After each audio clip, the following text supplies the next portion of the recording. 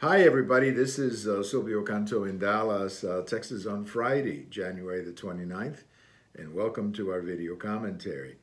You know, there's a great article by David Brooks of the New York Times talking about what's happening with the teachers union and going back to school.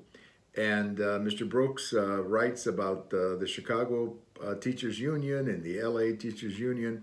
And in many of these places, the teachers unions are refusing to go back to work. And that, of course, creates all kinds of problems for the parents. For example, here in North Texas, the schools are open.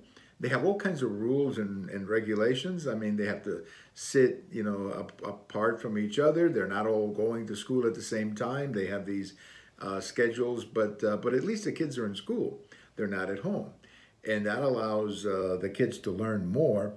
It also allows the kids to play sports and so on, which is an important part of school. And also, it gives the parents a little bit more freedom, especially if both parents are working from home, which is becoming now the norm in many cases. Or, you got one place, dad is over here working, mom's over here working, and then in the other room, kids are going to school. I mean, that's not exactly a very good situation for learning, especially for the kids and for the parents who have to worry about doing their jobs and keeping tabs on the kids and making sure they do their job. So more and more schools in North Texas have gone back to school. The kids are in school. It seems to be working.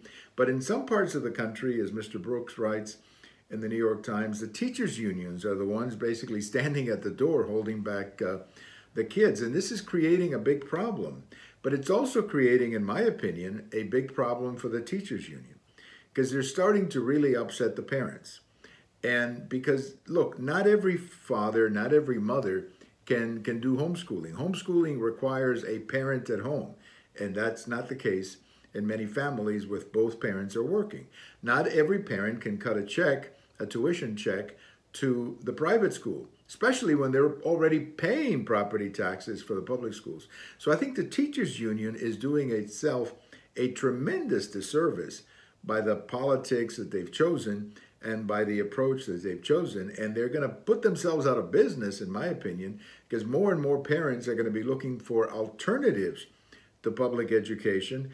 And we're going to get to a point where more and more parents simply see the teachers union as nothing but a political machine rather than an organization that cares about their kids. So the teachers union better pay attention to what's happening, because what's happening is not going to be good for them or the teachers that they represent. Thank you for watching. And if today is your birthday, happy birthday. Bye-bye, everybody.